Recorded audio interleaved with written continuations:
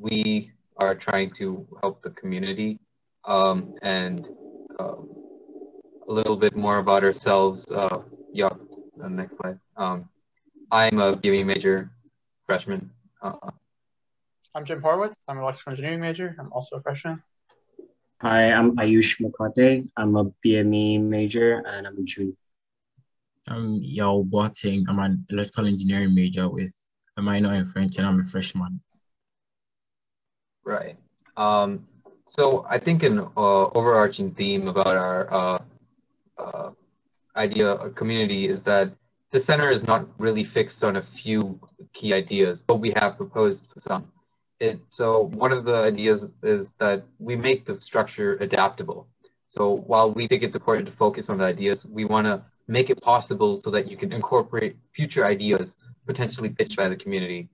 And one key thing to making this happen is whatever council or board that makes these final decisions can be represented by a couple of nominees that are maybe elected to the community or who just volunteer. And these can help gauge potential ideas for engagement and feasibility. All right, I think next we have. So we have, after kind of reviewing university settlements, mission plan, and Slavic Village as a whole, we really were able to boil down two main goals that impacted us through our project. And they were through our, we wanted to create an adaptable space and have community as our top priority. So we'll go on to the next slide. And so we had two main goals for the renovation phase of the main building and the Mead building. First off, on the right, we have our vocational skills. A community struggling financially, such as Slavic Village, unfortunately, is always really in need of new skills to learn and develop themselves in their career.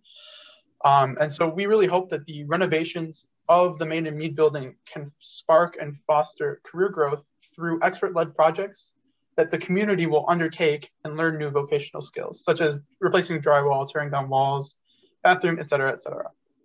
It's really designed to engage self-improvement with the community. And then on the left here, the aesthetics and design. Of course, in a low-income community, it's not necessarily, it just doesn't feel right to include like really high fidelity decorations and aesthetics.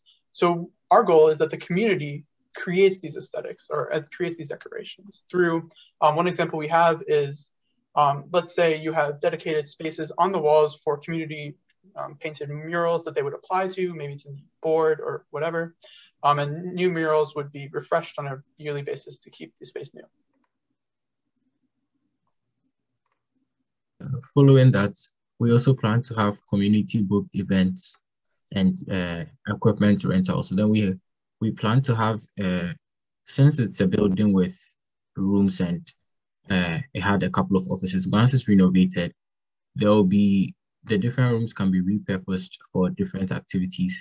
And then it will be open to the entire community and different organizations, friend groups, even just a group of kids from the community could rent a room and they could watch a movie, have fun. We also have equipment, sports equipment that would have been donated from the Cleveland sports teams, which could also be rented and can be used indoor or outside on the field that is found in the vicinity of the building. And this would be all the members of the Slavic community would be eligible to apply for any of these services.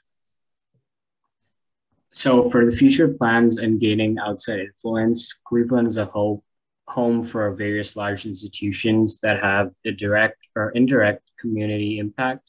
Some examples of such institutions are sports teams, such as the Browns, Cavaliers, the Indians, educational institutions such as Case Western, Cleveland State, Cleveland Institute of Art, and big hospitals such as the Cleveland Clinic, the VA, and the university hospitals. Most of these institutions are looking for helping the community in one way or the other. Sports teams sometimes have extra equipment from previous seasons, jerseys, bats, and that they could part with. Educational institutes have community engagement clubs and fraternities work closely with the community. And hospitals can set up small clinics with basic diagnostic and first aid equipment to help the community. Thank you. Yes, thank you.